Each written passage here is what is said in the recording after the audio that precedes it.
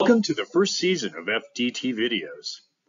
In this season, you'll discover short episodes that will help you become acquainted with the FDT Technology standard for industrial device management in the process, discrete, and hybrid manufacturing applications. Today, we will be exploring what is FDT technology, including its use cases, components, and an analogy to wrap it all up. Look for future episodes covering topics like what is a DTM, what is the FDT desktop, and what is the FDT server. Let's start with an overview. The FDT Group organization oversees the development and proliferation of the FDT technology standard driven by user feedback. FDT supports use cases focused on universal device management, independent of the protocol, system, device type, data model, or the industry. Because the solution is software-based, system and device vendors deploy the standard in their engineering, systems, and device environments, enabling a truly unified environment for industrial device management.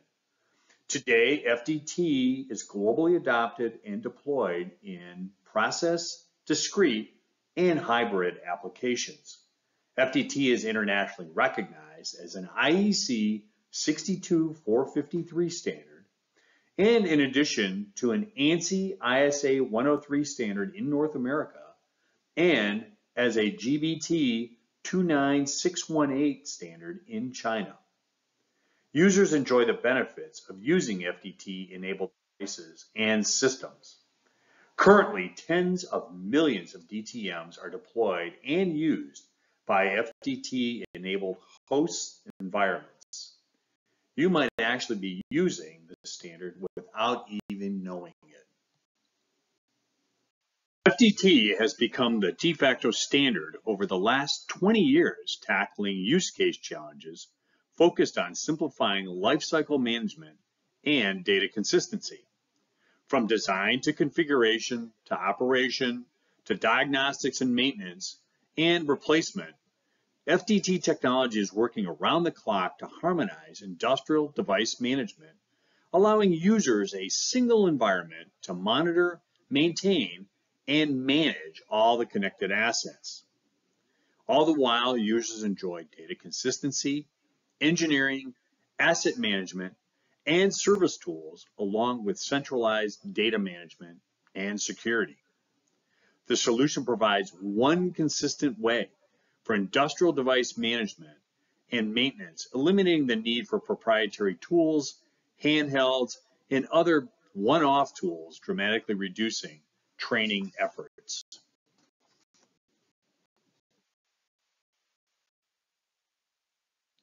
Let's talk about the two components that make all of this possible.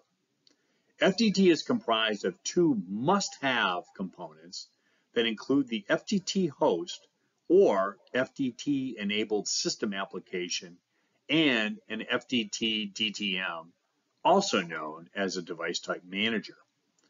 An FDT host is provided by the system vendor and can be a standalone FDT desktop environment, mostly used for point-to-point applications, or an FDT server that can be embedded in higher-level distributed control environments, such as DCS or distributed control systems, programmable logic controllers, and asset management solutions. There are two broad types of DTMs. A device DTM is a driver for an intelligent sensor-based device. The DTM is provided by the device vendor that can best represent all the functions, features, and customizations for simple and complex devices. Devices such as flow meters, pressure and temperature sensors, VFDs, and others are just a few examples. A communication DTM standardizes the communication channel that the sensors and the actuators connect to. Think of a DTM as a driver for a printer, mouse, or keyboard.